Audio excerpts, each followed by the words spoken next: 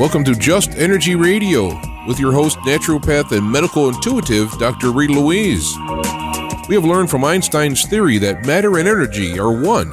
Physicists believe that all systems in nature have their own particular way of vibrating. From the swinging of a pendulum to the waves of the ocean to the light that brightens the sky each day, each of these oscillates at its own unique rate. The same holds true for every thought, feeling, event, or word we speak. Each has its own frequency or rate of vibration. What many of us don't realize is when we take everything in our universe down to its simplest form, it is all just energy. Join Dr. Rita Louise on a journey through time and space where past, present, and future collide. Today, what you believe may be called into question.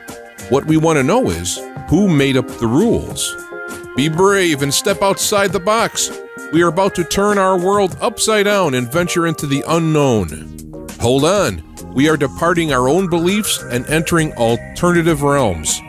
Enjoy the possibilities.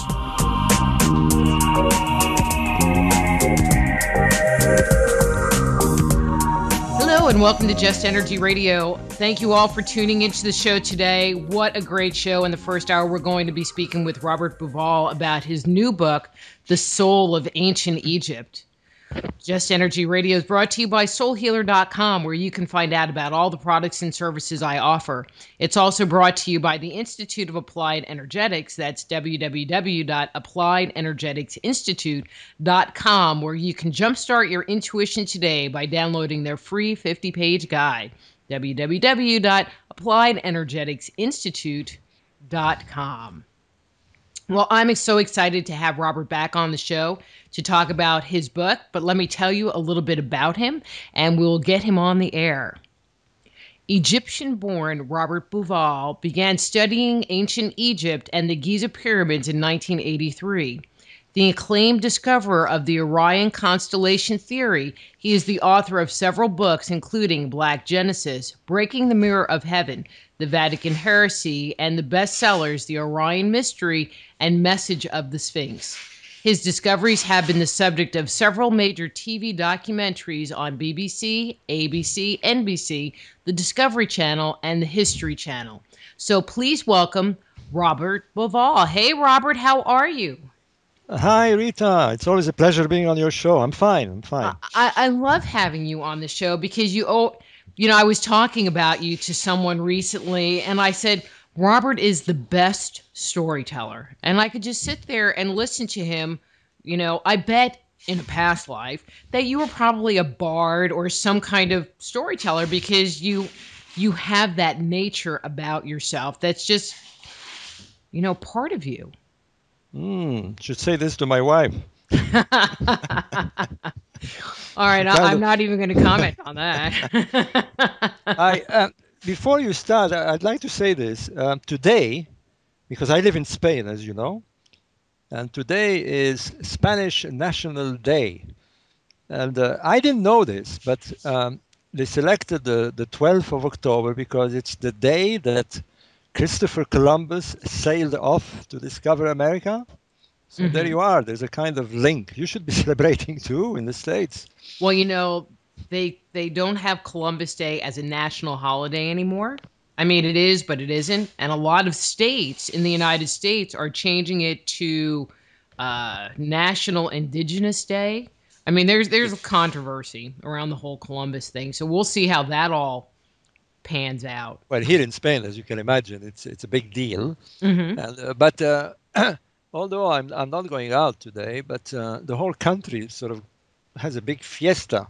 They all go and dance in the street, and the women dress up in flamenco and with guitars playing. It's especially where I live. I live on the Costa del Sol, which is the Andalusian province.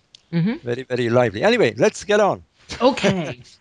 Robert, you have written numerous books on Egypt, but I want to know, where I want to start with you is, why Egypt? And not for you, why Egypt? Other than the area being this small strip of luscious earth, the rest of it is desert. Why did people start to inhabit this country and decide to create a civilization there? The answer is just one word, the Nile. I mean, were it not for the Nile, the river Nile, Egypt, as you just pointed out, would be just a desert. It's the Nile that has made Egypt, and still does. As you know, it flows from Central Africa, from the highlands of Ethiopia and the swamps of Uganda, the lakes, the Great Lakes of Victoria and Tanganyika, and feeds this amazing river. By the way, it's the longest river in the world. I know a lot of people say the Mississippi, but it isn't. And it's without this sacred river, because that's how the Egyptians saw it. And it's the river that stimulated the Egyptians to develop civilization very early, because it has that rhythm. One of the mysteries of the river is not just it's the Egyptians were totally mystified where the water came from. In fact, we didn't know even in modern times until let me get this right, 1886, when the source of the Nile was discovered by the British. So they were totally mystified as to how come there's this river coming from far away through the desert. But what really got them totally mystified and intrigued and looking for a cosmic answer is the annual flood. The river would flood every year, almost religiously in high midsummer. So at a time when you would expect the river to ebb, for the water to get lower at the full heat of summer, it did the opposite. It would rise and flood the banks and irrigate the land.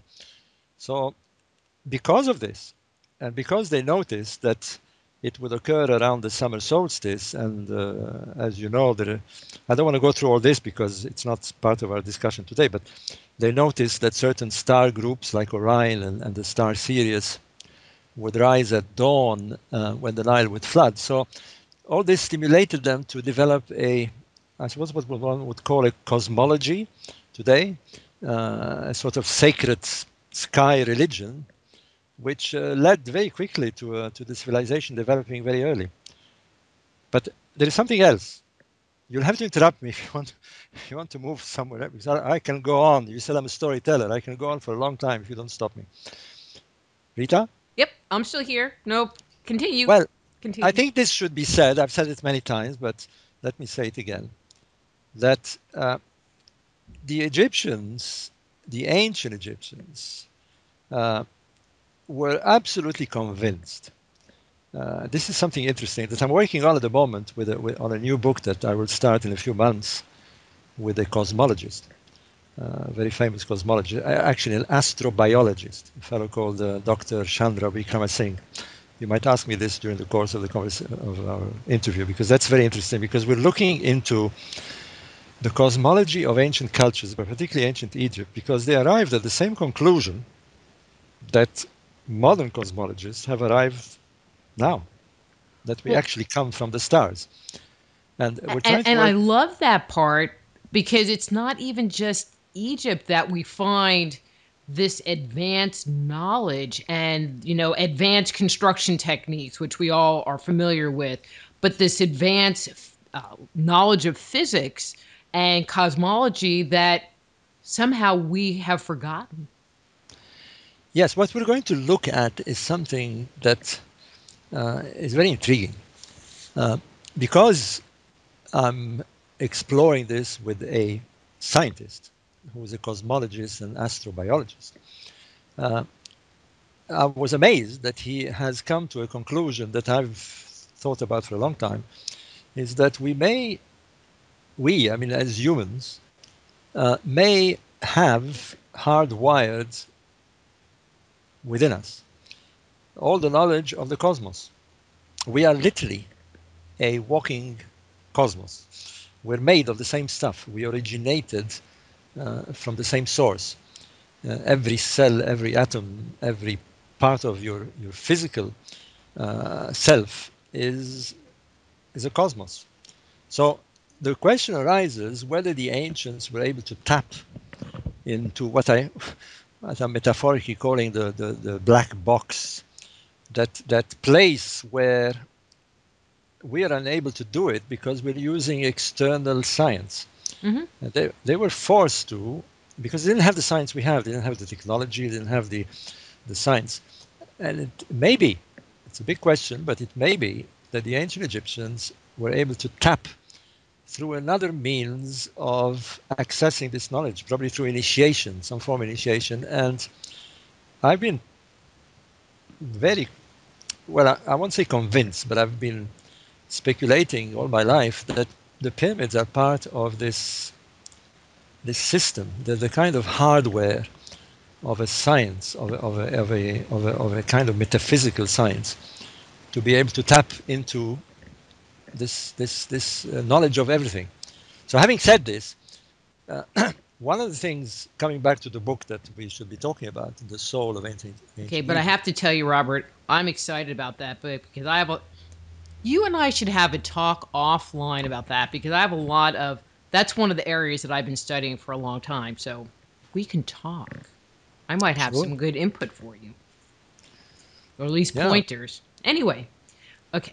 So today we're talking about your new book, The Soul of Ancient Egypt. But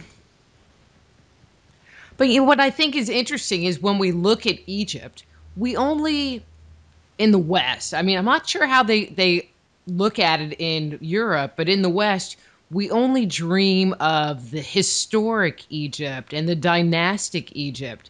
But I would think that one, it's changed over time and evolved, hasn't it? Absolutely. By the way, we're in the West too, in Europe. But you're a lot closer, and the thought Yeah. process might be Yes. Okay. different. Well, what this book is about, first of all, I should say that it's co-authored with the Egyptian journalist Ahmed Osman, who is particularly well known for his books on the Moses Akhenaten connections. Ahmed and I were born in Egypt. He's a bit older than I, but we were both born in the time when Egypt was a kingdom, in the days of King Farouk, and we were there as children when Egypt had its first revolution and ousted the king. I stayed in Egypt till I was nearly 20, so I went through the whole changes, modern changes, the revolution, the first revolution, the socialist period, the establishment of a republic. But then Ahmed lives in London, by the way. He lives in England. You may find this interesting. Ahmed, as a young man, was a member of the Muslim Brotherhood. He's a Muslim. He opted out once he realized who they really were. And but that's very interesting because I'm a Christian by background, although I don't practice Christianity. But this makes our combination very interesting because that's what Egypt is today.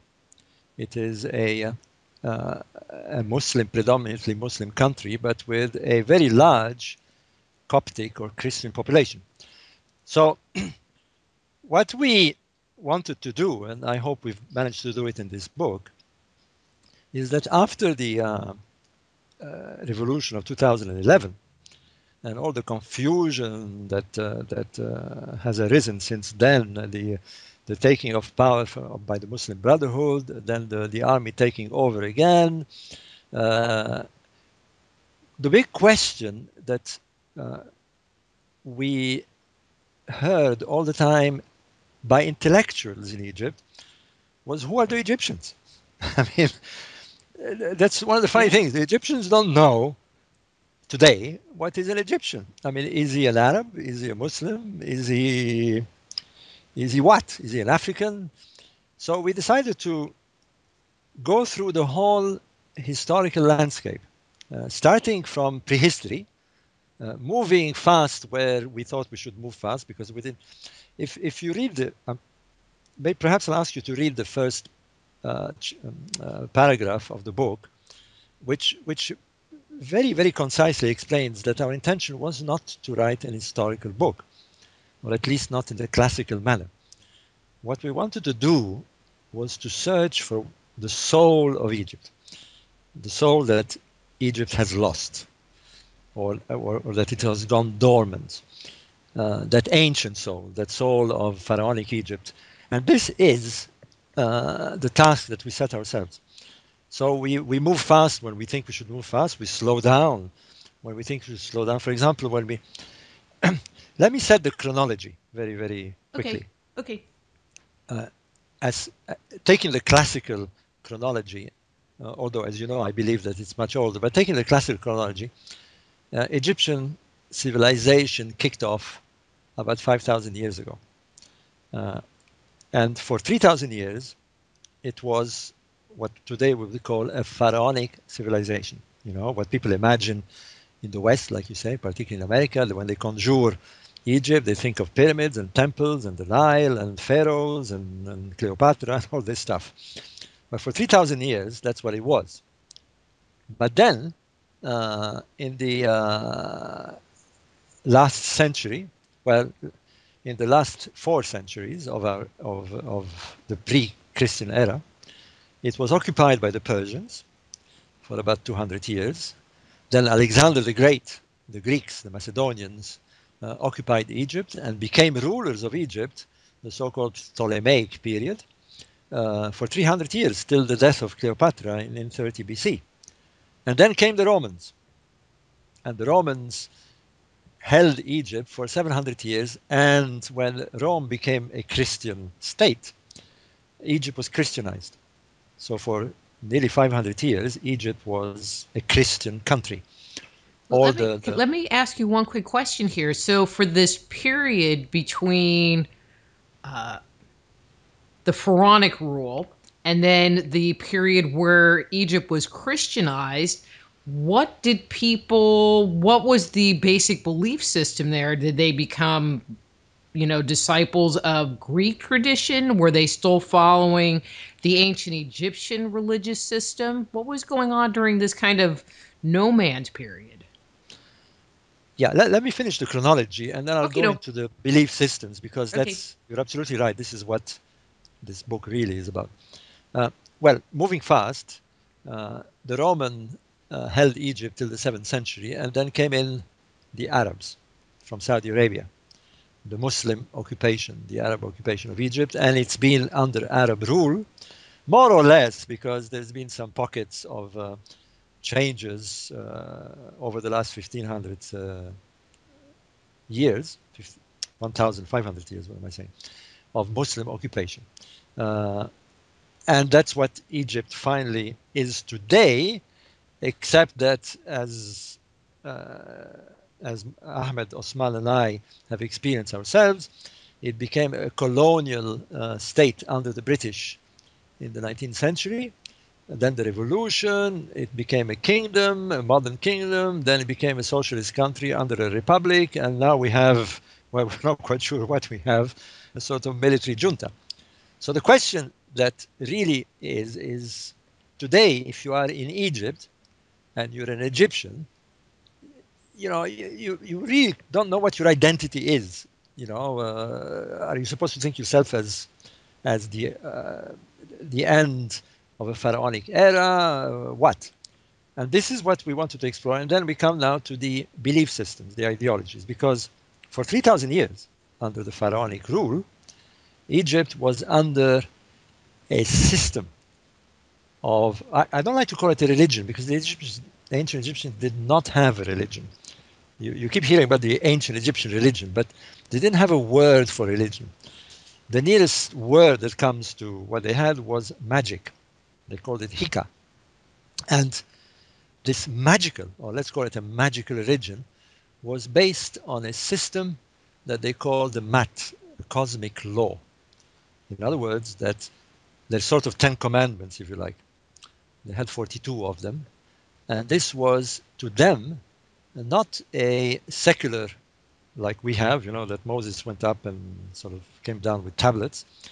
They believed that this was dictated by the sky. That the sky had set a law, a rhythm, if you like, that the country had to follow. In other words, what was happening in the sky was transferred on the ground. The hermetic axiom, as above, so below. So their country was perceived as a cosmic land in rhythm with the rhythm of the sky, with the precision of the sky. Hence their monuments, why they align their monuments to the rising sun and the rising of stars and so forth. And their whole existence, especially the pharaoh. The pharaoh followed the rhythm of what happened in the sky. He had what today we would call astrologers that would tell him what he had to do in accordance with what happened in the sky. And of course, the great rebirth rituals that mimicked the rebirth of stars. So this is what Egypt was, and it was in perfect harmony with the cosmos. In fact, later on, the Greeks, when they occupied Egypt, used the word cosmopolitan. It was still used in Alexandria when I was born. I never referred to myself as an Egyptian when I lived in Alexandria. I refer to myself as a cosmopolitan, a citizen of the cosmos, citizen of the universe. So to me, that's an amazing model.